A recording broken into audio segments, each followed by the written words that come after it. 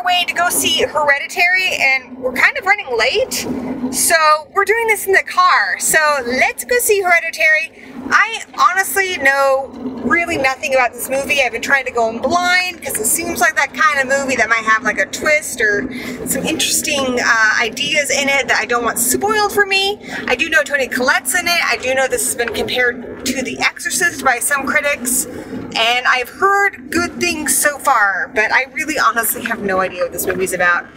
Danny? I have no expectations. I don't have a whole lot going on it either because I like it that way. And hopefully you'll be pleasantly surprised. Let's see.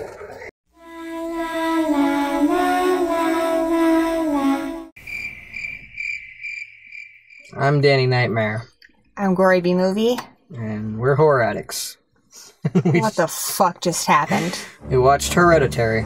That's what happened. We're gonna keep this spoiler free because, you know, this is still in theaters and we always keep these Let's See's spoiler free. The movie is about Toni Collette's character. She had her mother living with her. Her mother had some mental illness and her mother passed away. In her family, there's her husband. She has a young daughter who appears to have some special needs and a teenage son. There's a lot of pressure in this family that's like just ready to unfold. And you find out that it's not just Toni Collette's mother who had mental illness. Mental illness runs in this family. And then she starts to experience some kind of paranormal happenings around the house, seeing things that don't make sense, hearing things that don't make sense. The son also is experiencing some very disturbing things. And so we are left to wonder, is there something supernatural going on, or is this the mental illness in the family taking hold after this tragedy? Felt like a long movie.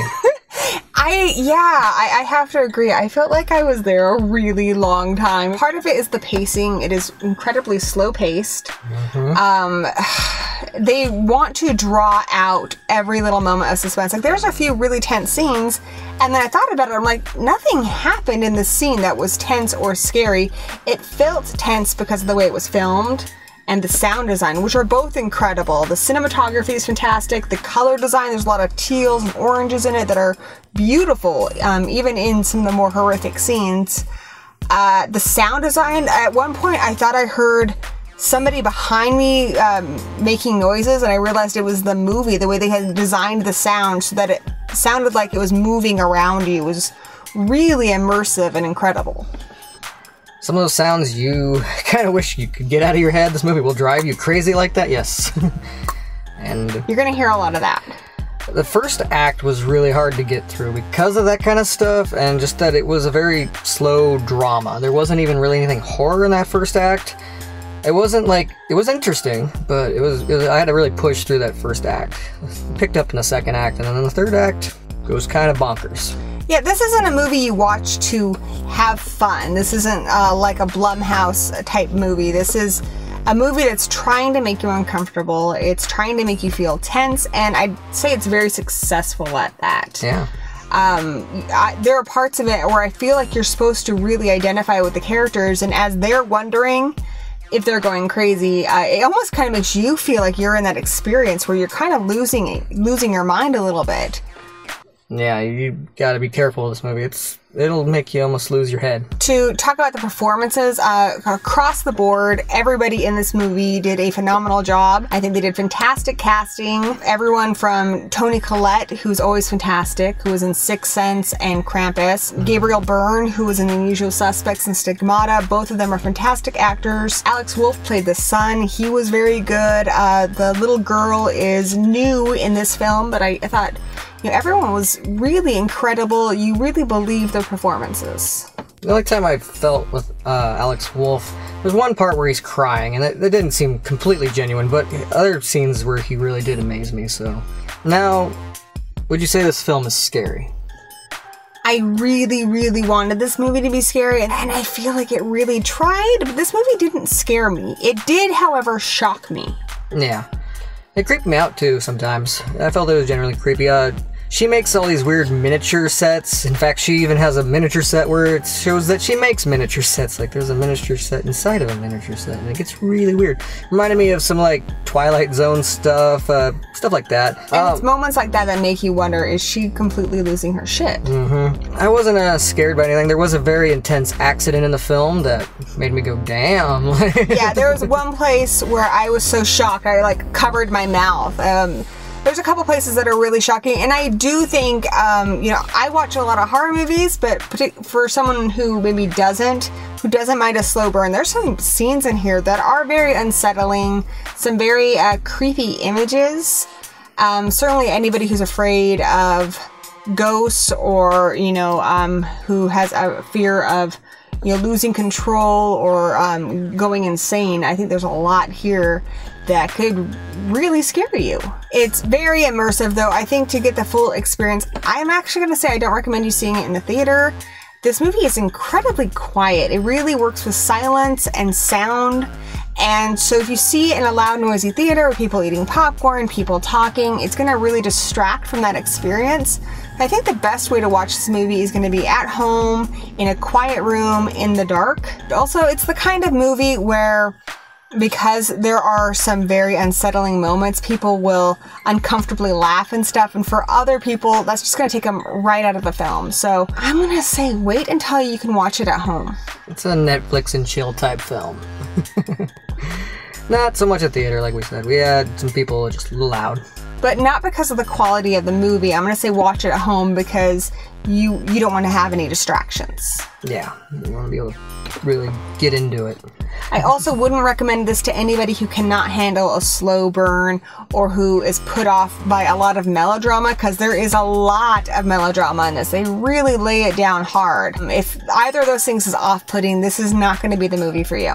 Yeah, I'd almost say it's a drama first, a horror movie second, but... I do remember seeing a couple, like, trailers where they said, like, compared it to The Exorcist, and I think that was way off. I mean, Exorcist is one of the scariest movies of all time, and I don't think this quite measures up. When it was all said and done, I got why a few people wanted to make that claim in a sense, but it's a claim I've heard many times and I've never agreed. It's very ambiguous, like, hey, what Jaws did for the water type claim. Yeah. Exorcist, you know... I don't know if there's ever going to be another Exorcist. So. I feel like The Exorcist, yes, it has a slow start, but pretty early on in that movie, the shit hits the fan, and it's a very in-your-face film. This isn't that movie. This is more like Rosemary's Baby, where you spend a lot of time questioning what the fuck is going on. Is there anything even really horror movie-like going on, or, you know, is this all in somebody's head? It's more about that journey than it is for any kind of horrific payoff.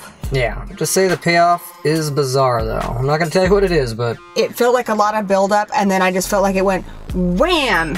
Loading a musket, it takes forever, but then there's this loud bang at the end. Yeah, it felt like when the ending came, it came on really, really hard. But it did jar me, which I guess is the intention, so right now I'm going to say it was good.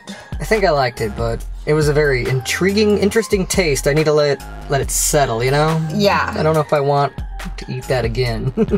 Yeah, this is definitely a what the fuck movie. It's not a movie that's gonna make you feel good afterwards. But I do think it's one that you need to see. So we might talk about this in future videos. I think we're gonna have to come back to this one. I would like to discuss some of the themes in this and the ending. Maybe later on. It's interesting enough to talk about it. I definitely have my own ideas about what was going on, so... And that would be one of the biggest reasons I do recommend this movie, because for me, I really enjoy a film that has some layers to it that I can really dig into, that I can look at from different angles and see things maybe I missed the first time. I enjoy movies that I can talk about. I enjoy movies that I feel have some kind of, you know, metaphor or theme that, you know, I can explore. And this is one of those movies. It really makes you think afterwards. Yes. So. Okay. Hopefully all that made sense. I don't know if I'm making any sense right now. That movie kind of did a number on me. But we would love to hear from you guys. Let us know in the comments below. Keep it spoiler free. If you've seen the movie, what you thought of it. And if you haven't seen it, you know, are you gonna? Let's hope it all makes sense. And of course, if you guys want to see more of these Let's See Movie Review vlogs where we take you with us to the movie theater, be sure to hack that thumbs up button and like and subscribe. Know it. Know it. All right. Cut. Bye, guys. Cut.